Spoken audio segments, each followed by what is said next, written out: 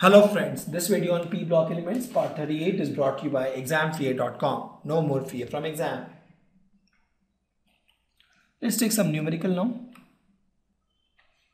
Conditions to maximize the yield of sulfuric acid by contact process. We just saw its contact process. Again, is a three-step process. Sulfur is burned to form sulfur dioxide. Easy one, sulfur dioxide to form sulfur trioxide. Difficult one is the key step. And the sulfur trioxide will react with to form oleum, and this oleum, when dilute in water, you get sulfuric acid. The second step is the most critical step. So for this we will apply all the possible scenarios. This is exothermic process. Exothermic. Delta H is minus 196.6 kilojoule per mole. So what we do is we try to keep temperature low, but too low temperature the reaction won't even happen. So we keep the temperature of 450 Kelvin. Also we see there is a decrease in the volume, 2 moles to 1 mole.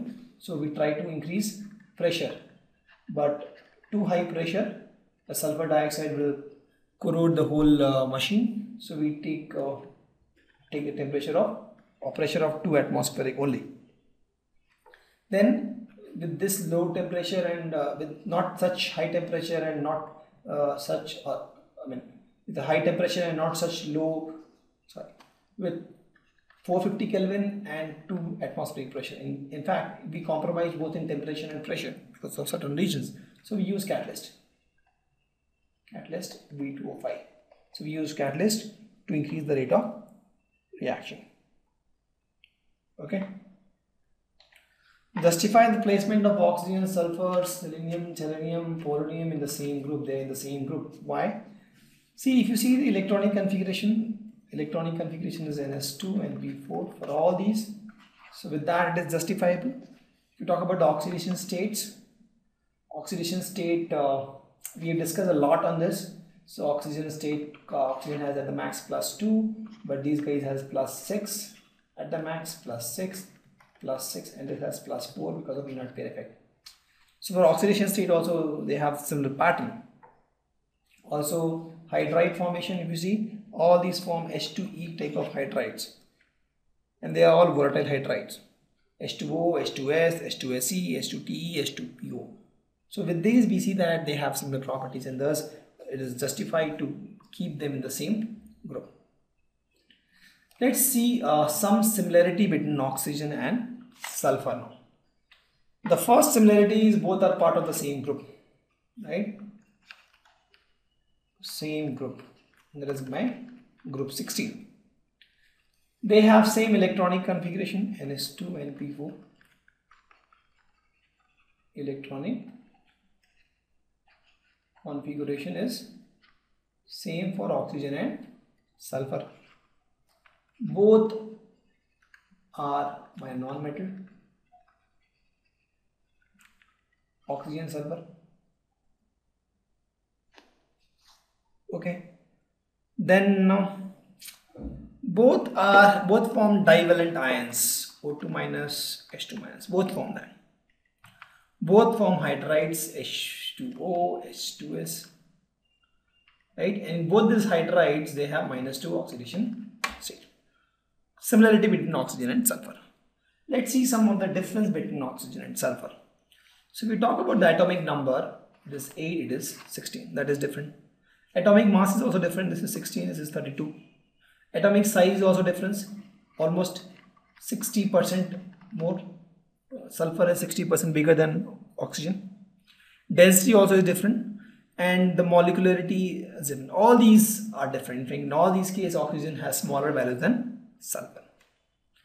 The next one, or oxygen is diatomic and sulfur is octatomic. This is S8O2. You see, sulfur typically exists as this kind of ring.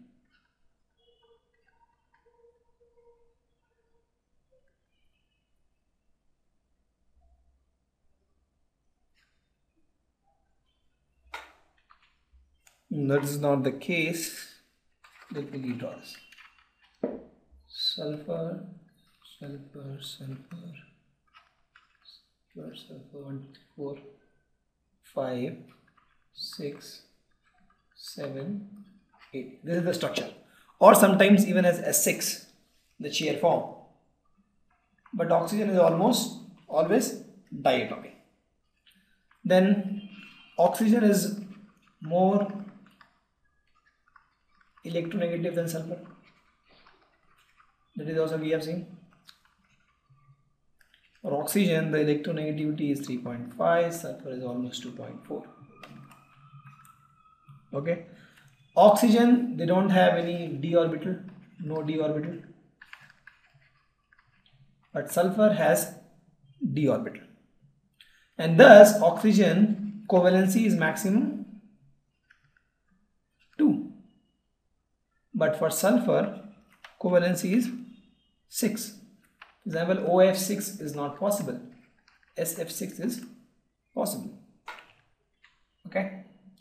Let's take some more numerical. Why dioxygen is a gas but sulfur is a solid? Again, same thing. Sulfur exists as S8, dioxygen exists as O2. Right?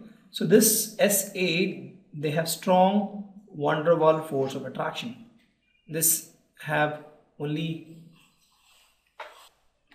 and thus if you see, sulfur has high melting point and boiling point, and thus it is a solid. The structure, sulfur structure, we just drew actually.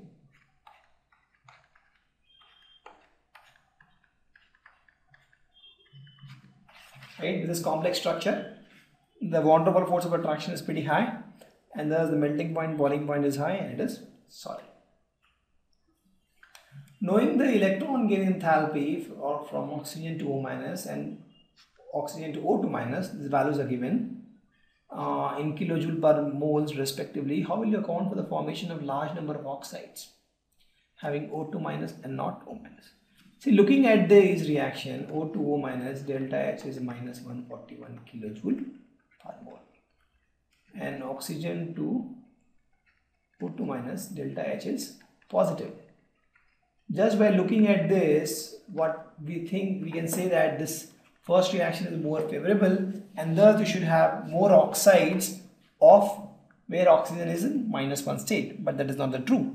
More oxide, if you see, is where oxygen is in the plus two states. Sorry, -2 state. Water also, if you see, is in -2 states. Okay. The question is why? When this first reaction delta H is negative and it is exothermic reaction, why this is happening?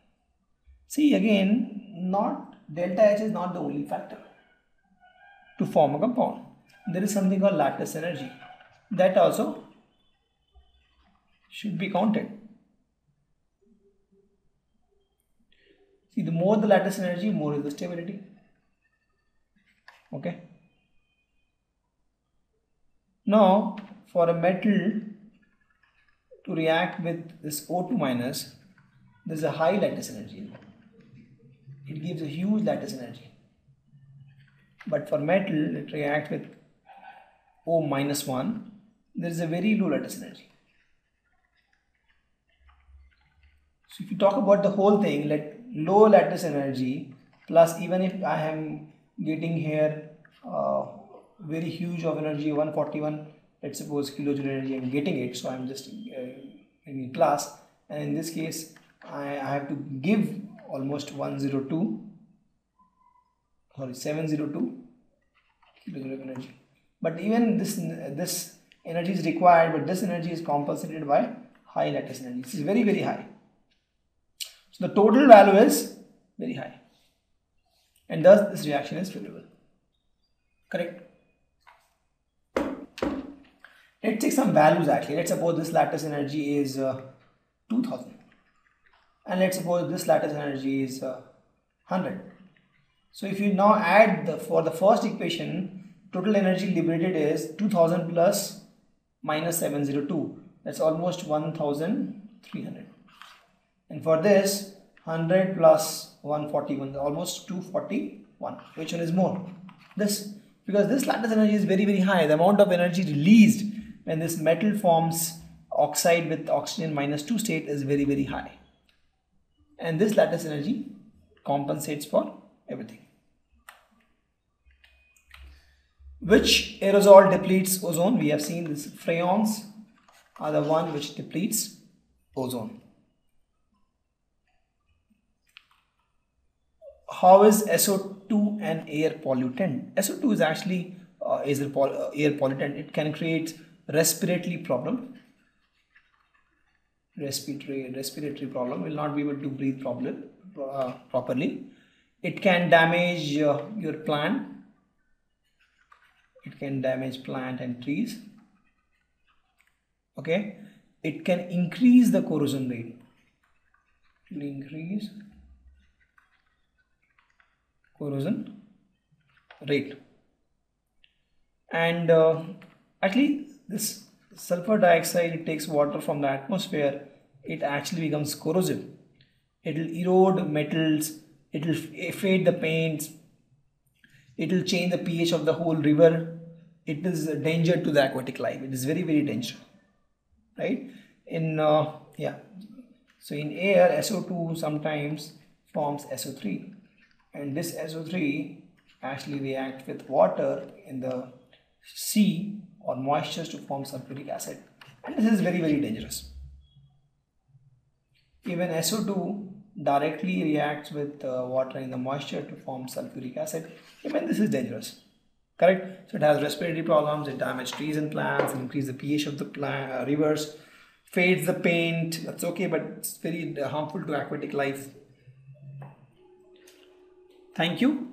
Visit examfear.com to watch more videos, attempt free online tests, get free study materials, find tutors and mentors, and much more. Thanks once again.